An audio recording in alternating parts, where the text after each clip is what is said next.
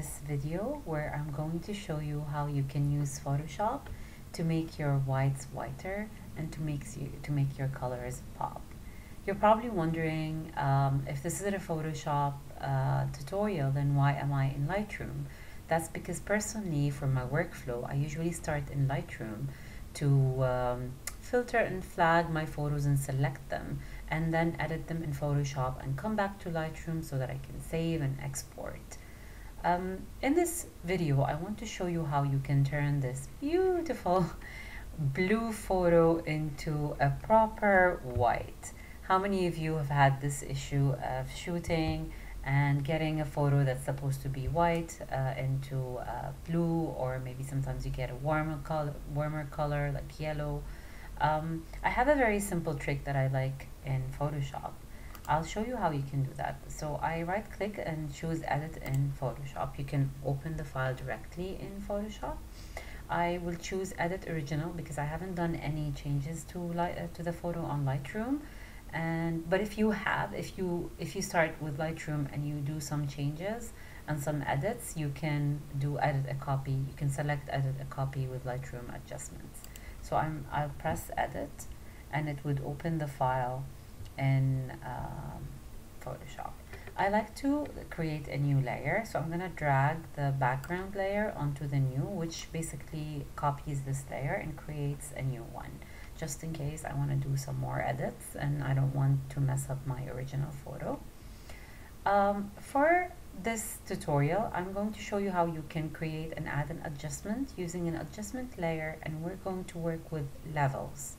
If you don't see this window here, this means that you can view it from, you can click on window from the menu tool, and then you can go to adjustments and sort of like it hides it or it shows it. I want it to be here because I use these adjustments a lot and I like to have easy access.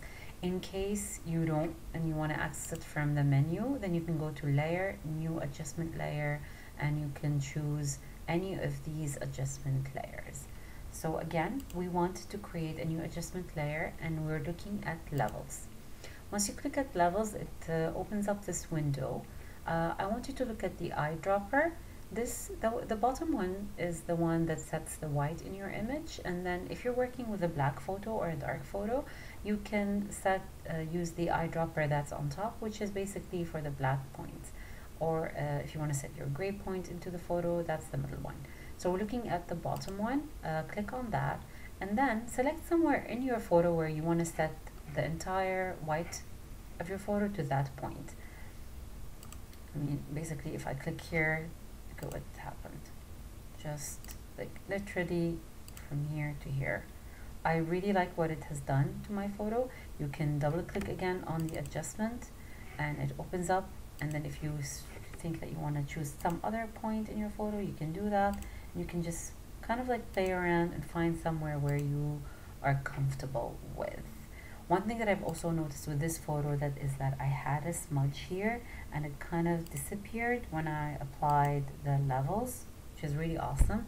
If you still want to kind of clean it up, you can use your, because this is a white photo, you can use your dodge tool, or we can use the cloning tool, which also works. I mean, this specific technique works for white photos, doesn't work on every other photo.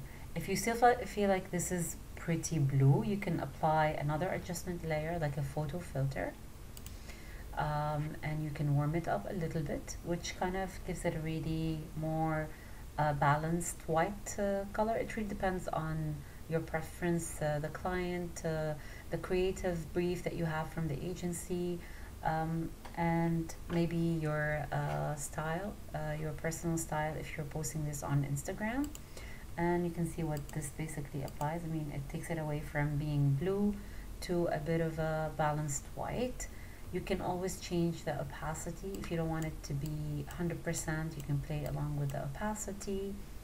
The really nice thing about creating masks is that when you see it all in white, it means that this mask is applied all over your image.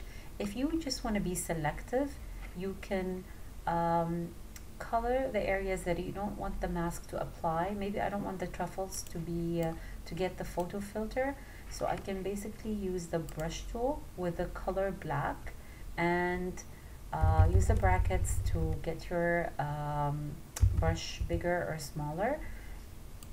And once I click on it, I mean, it sort of like creates that, it cancels the effect of the photo filter onto the truffles specifically.